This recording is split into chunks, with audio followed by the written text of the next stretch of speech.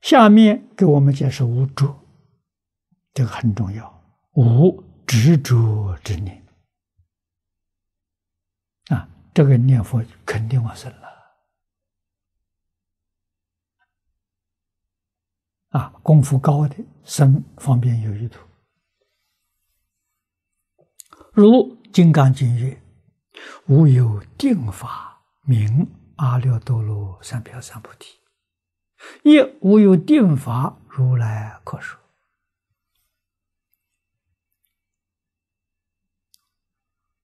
《金刚经》这2句话给你讲真话。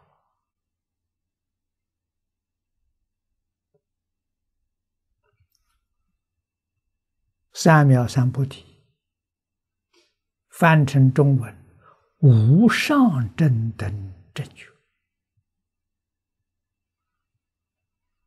这句话到底是什么呢？是说自性本具的般若智慧，自性里本有的，它没有名字，佛给它取个名字，名字是假设的，名字可以换的啊，喜欢用什么名字就用什么名字啊，所以说无有定法可说啊，也无有定法如来可说。释迦牟尼佛49年给我们讲经说法，要知道没有定法可说。何以故呢？如来所说法，皆不可取，不可说，非法非非法。这话说的有很深的道理啊！如来所说法，皆不可取，取是什么？执着啊！为什么不可以取？自性里头没有法。你要执着的话，你永远不能见性了，你就错了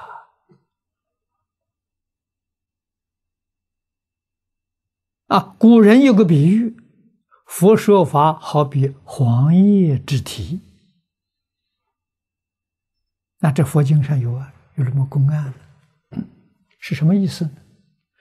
小孩在哭，大人捡一片黄叶，树上落的叶子，叶子黄黄，很漂亮，落下来了，秋天黄叶。告诉小孩别哭，这个拿去，这很值钱，可以去买糖吃。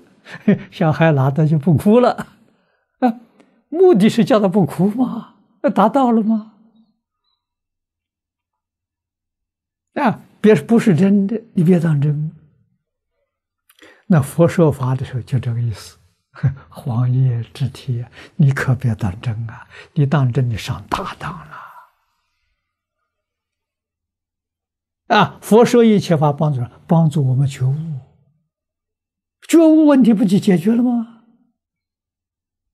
啊，帮助人觉悟的方法非常之多，人的根性不相同，哪个人用哪个方法，不是用一个方法对一切众生的。无量法门呢，就是无量的方便啊！净土念佛方法的时候，不管什么样的根性都可以学，都管用。这个方法很妙啊！你要不知道自己是什么根性，你就用这个方法啊，绝对不会误事啊！其他的方法要跟自己的根性相应，很管用啊！不相应呢，那就不管用。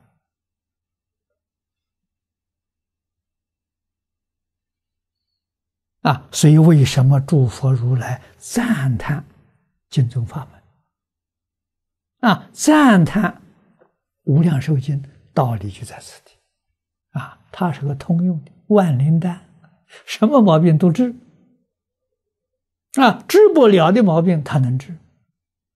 这是清朝慈云灌顶法师跟我们说的。啊，我们要相信啊！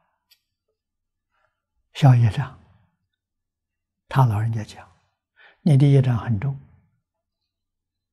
什么样的经忏法都没有效果，都消不了你的业障。最后还有一个方法，智持名号，决定能效。那能效不能效的关键在哪？你是不是真信？真信就真能效。你对他怀疑，那就没法子了。没有一丝毫怀疑的心。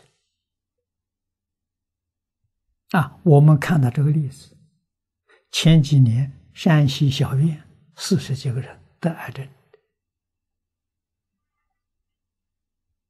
医生宣布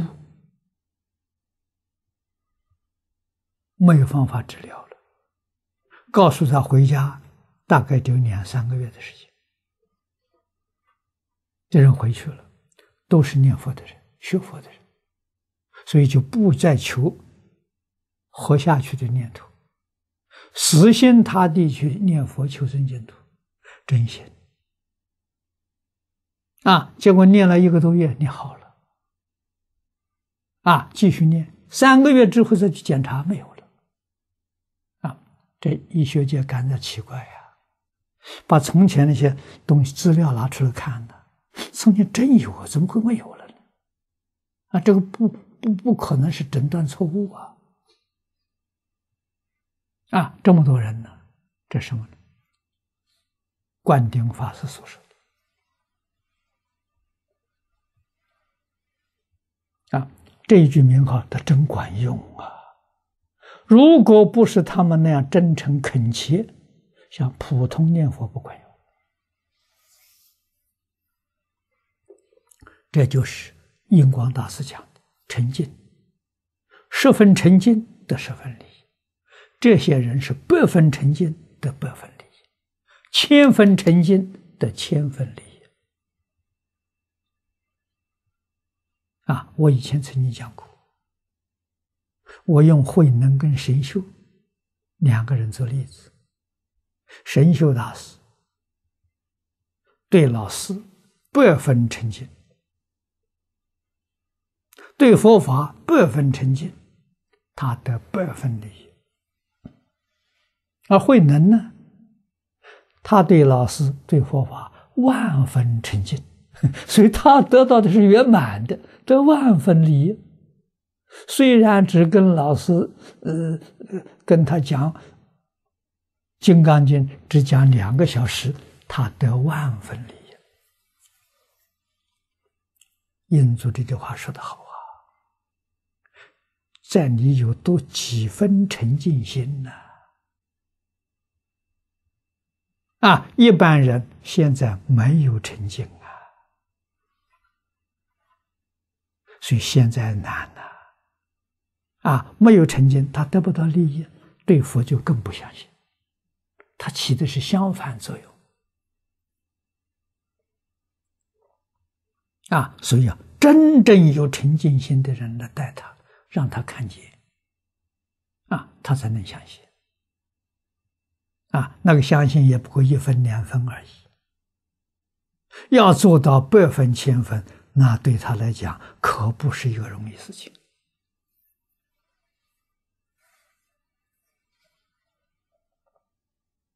道理不能不懂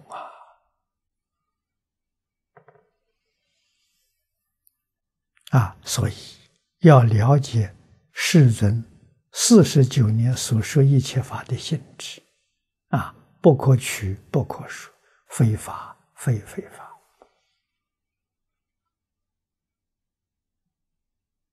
佛真的把事实真相全给我们说出来。